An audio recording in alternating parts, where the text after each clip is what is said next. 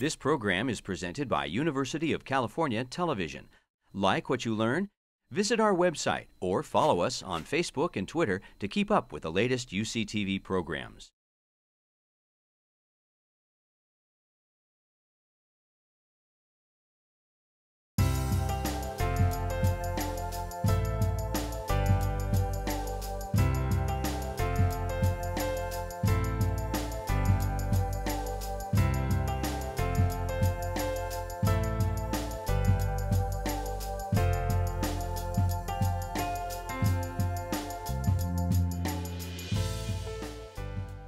So the next talk that I've been asked to do is to talk about disasters. I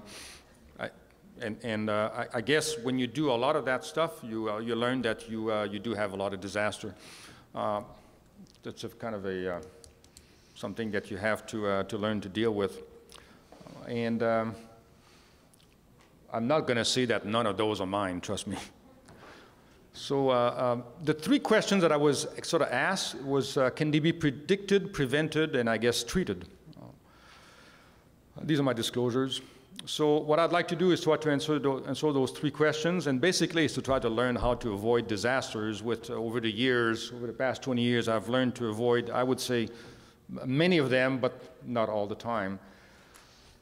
I'm talking here about proximal complication. We're not going to talk about the distal stuff, but really just proximal TEVAR complication. And obviously the most devastating one is retrograde type A dissection. It's probably, it is preventable in some patients. I'm not going to talk much about that, but I'm going to talk about accidental branch coverage, type 1 endoleak, and graft collapse. I've got the three little cases of that I'm going to discuss in the next couple of minutes. But to answer the first question, can they be predicted? Yes, the key is high quality imaging. That's very essential. You need to be very careful about your maximum aortic diameter that you wanted to treat. You need to know your true and false lumen. You need to define the landing zone. You need to know the arch radius. That could be very treacherous in doing TEVARs in the arch. The type of arch, if you're dealing with type 3 arch, again, a much different animal to treat. Endograft sizing is the key. Branch vessel status is important. And can they be predicted? Yes, if you have good quality imaging and if you read it properly. Can they be prevented? I think the key is preoperative planning and execution. So every case that we do, we really have a drawing here. This is a patient with the aberrant right subclavian that had also another double subclavian transposition. Wishful thinking does not create a landing zone. I can tell you that, and I see that all the time where people think, no, it's gonna be okay. If you don't have a landing zone, wishing it was there will not help you. Accurate and controlled deployment is essential for arch delivery. So can it be prevented? Yes. What to do about it? This is an example of a graft collapse. This is a TEVAR for a traumatic aortic injury. This is an old case. And you can see how the graft has collapsed completely. Usually a lot of people say that when something like that happens, what you have to do is actually convert to an open thoracotomy. That patient was not a candidate for that. It's actually an old patient. So this is an IVUS pre-redo TEVAR, and for those of you who are familiar with IVUS, the first thing to do is to not move the probe. It's very hard to teach the fellows to do that, but just don't move too fast. You can see all the metal here is collapsed around the IVUS probe. And that's what's quite fascinating with the graft collapse is it's actually a dynamic process. And you can see how the graft here is behaving exactly like the septum of an aortic dissection. And it really is collapsing with systole and diastole. You can see how it's moving around the IVUS probe. Here's the IVUS after a redo TEVAR, and it is possible. It's tricky. You need to try to really get your wire across all of this. You just sort of carotid artery here, subclavian artery right here, and you can see the endograft here has really opened up completely. Obviously, this was with a different endograft that had much more radial force. And here's the post-op CT at 1 year. So it is possible to treat a graft collapse with a redo TEVAR. Tricky, but doable. So can it be treated? I would say a lot of those complications can be treated with endovascular technique. Branch coverage, this is a 79-year-old female patient with a symptomatic chronic aortic dissection. You just saw the dissection here. She also had renal malperfusion. But the big thing here is that she also had a previous ascending replacement. There's a renal malperfusion. So this patient, I did a left subclavian transposition to the carotid artery. You kind of see it here. You can see that there's a tag endograft that's being positioned here. But in that patient, one of the main issues is that Dacron endograft here really caused a buckle of the aorta between the native aorta, the arch, and the ascending graft. And that's often the case. Another kind of patient that do that will be the elephant trunk patient that you'll treat. That buckle can be very treacherous. And unfortunately, the tag is not a controlled deployment, in my hands anyway. And this is what happens. The tag really, we like to see they jump forward. They don't have they don't have an actual life, the graft, so when it happens, it's actually your fault. It's not the fault of the graft. Something that some people have a tough time understanding. So I had to do a very quick left carotid puncture, put a sheath right through this, and what I did with this, I then did an ICAS with a chimney stenting to basically reperfuse the left carotid artery. Subclavian is right here, and that took care of business. I would say that this is a very old case, and I do not have in recent years a single case of accidental branch coverage. If you use a system with a controlled deployment, it really does not happen anymore. This is a very frustrating patient. This is a patient with a type 1A endoleak. This is a very dear patient of mine, 83-year-old female patient with a subclavian transposition with a TEVAR, as well as a 4-vessel backtable FEVAR that was done for a type 1 thoracoabdominal aneurysm. And you would think that after all of that, that if she's going to have a leak, it's going to be down at the bottom with, where I've got the 4-vessel FEVAR, but that's actually not the case. A year later, she does present with the type 1 endoleak in the arch again. And I would say that currently, the most frustrating TEVAR work that we do has always all to do with working in the arch. So in this patient, this is what we're planning to do. I've got a left brachial a stick here, and I've got a catheter and a sheet that's coming down the left subclavian, down the left carotid artery, and I'm planning to do a redo TEVAR in this patient and to fenestrate the carotid artery. She was in no shape at that time to have a redo neck exploration at that time. And you can see here that you can see the endoleak very nicely right here. So now we have a redo TEVAR graft right here. I have a catheter here with the laser probe, and the endograft is deployed, and the laser is done. The ICAS stenting is done with a retrograde shot into the carotid artery that's been lasered and stented. Despite all of that, extremely frustrating, I still have a type 1 endoleak.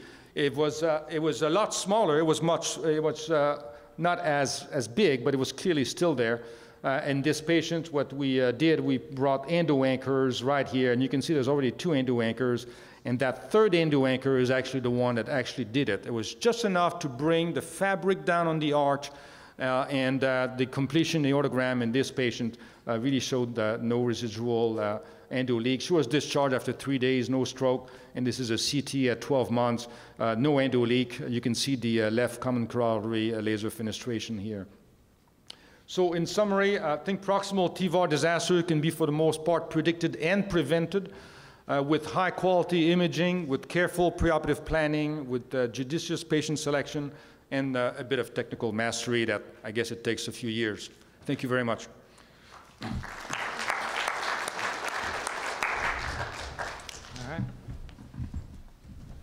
Well, that was fascinating stuff. I think I'm going to want to quiz Dr. Panetone very closely on some of the details of that, but I think we can do that offline. We'll have the next slide, please.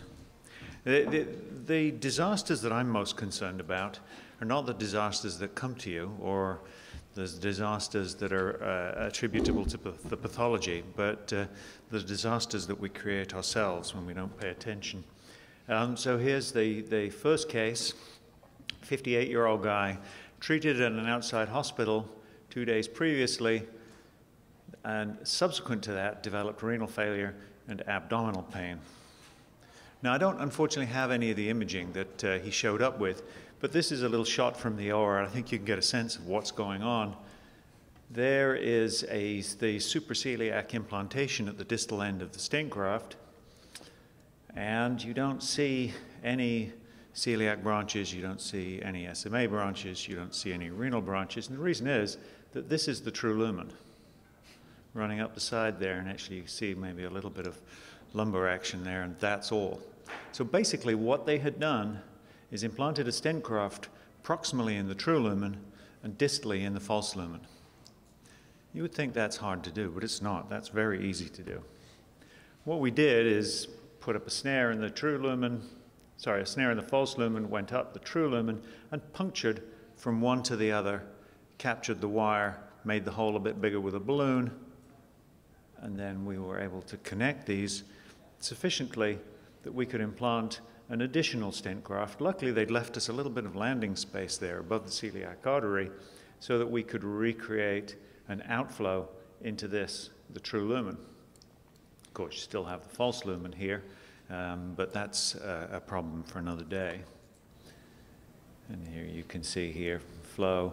There's that false lumen, brewing some trouble for another day, but at least we have nice clean flow into the visceral arteries.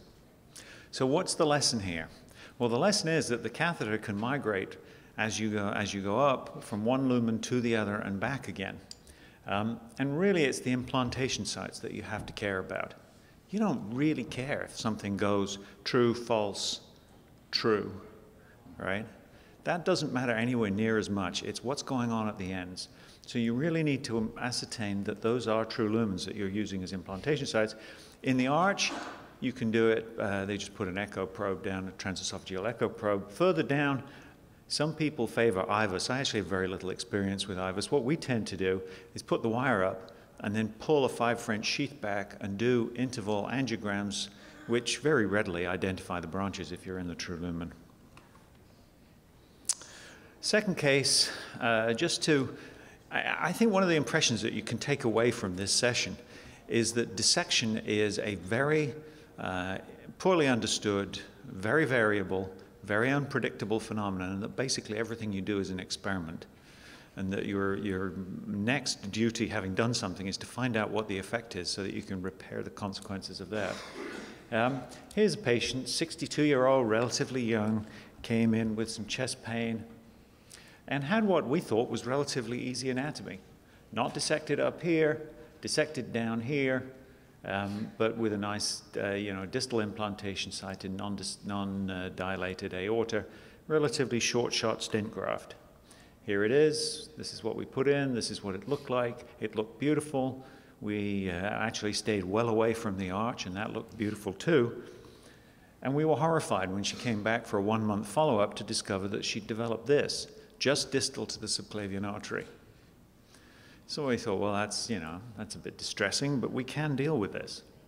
So we put in another stent graft, and you can see we've got a little bird beaking going on here. It wasn't oriented quite as we would like it, but, reasonably satisfactory, except for the fact that 2 days later she suddenly developed chest pain, and the CT scan showed this, retrograde dissection into the ascending thoracic aorta. So, of course, we call our CT surgeons, they fix her up. The telltale sign that they've been there are these little Teflon collars that you can see at both ends of their repair. The repairs are often shockingly short. They leave the arch completely unrepaired. And here you can see there's stent graft coming down. But of course, we've got all this here just sitting to brew trouble for the future, which of course it did. It dilated. We came back. And I just put this up again just to show how easily you can end up in the wrong lumen and the maneuvers that you have to do to identify the lumen access down distally where you can navigate more easily from one to the other. And here's the ultimate repair that we were obliged to do, which was a multi-branch thoracoabdominal aneurysm. So now she has graft from the ascending thoracic aorta all the way down to here and has done reasonably well for a couple of years now. So beware the route into the wrong lumen. The dissected aorta is fragile, and the dissection can go up, can go down, and the false lumen can get ever bigger. Here's a patient. This actually wasn't really my case. This is in the category of cases I have witnessed. A 74-year-old man underwent an urgent repair of an ascending thoracic aorta. But of course, they didn't repair his aneurysm. Here you can see those telltale cuffs of Teflon and then the dissected arch. And he had developed some distension of his arch and of his distal thoracic aorta. Clearly, this is something that needs the attention of a cardiac surgeon. But if any of you happen to be cardiac surgeons or happen to deal a lot with cardiac surgeons, you should know that there are some key elements to the elephant trunk that really make life easy for the vascular surgeon, and some key elements that can make life very hard for the vascular surgeon. This was a repair that made it very hard. This little shadow that you see here is actually the elephant trunk. And the distal end of it here is not in the true lumen, which is this little vertical slot, but in the false lumen. And that is incredibly easy for a cardiothoracic surgeon to do, because they go in there, they don't know which lumen is which sometimes. In fact, people who do a lot of this will often place the guide wire in the true lumen just so that it's sitting there when they, you know, as a roadmap to where they need to go. The other thing that's missing here is a stent. It's really hard. You've got this graft flopping around in the aorta, and you're planning to introduce something through the distal end of it when it has no support. And the other thing you don't have is a marker. So this thing could bunch up, you know, like sock around your ankles, and you wouldn't even actually know that you just pushed your implantation site proximally. So what's to be done? This is the distal aspect, of course, with the usual distribution of visceral origins and extending down into the iliacs.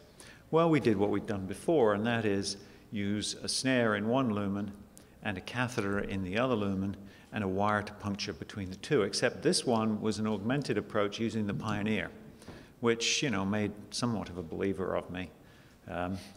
In that you could very easily see the septum, you could easily see what the orientation of the device was and where you are relative to the false lumen that you're trying to puncture into.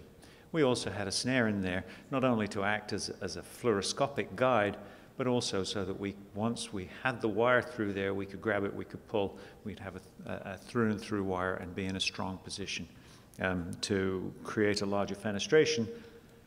And here you can see the route of access going proximally. This sheath is actually coming from the right arm through the arch, and here we have it captured going down.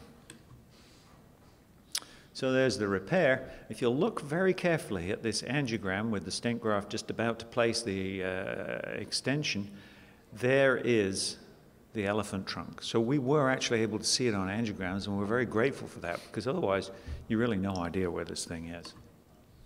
And here it is deployed. Not terribly clear angiogram. If you look down the distal end here, we shot this angiogram, and you can see, you know, you're not seeing very much apart from this one renal artery. The thing is that this is the true lumen, and what you're looking at there is all false lumen. So that catheter was all in the false lumen. Just to make the point again, it's very easy to migrate from lumen to lumen. And the cardiac surgeons can be a great help, but they can also be a great hindrance. Thank you very much.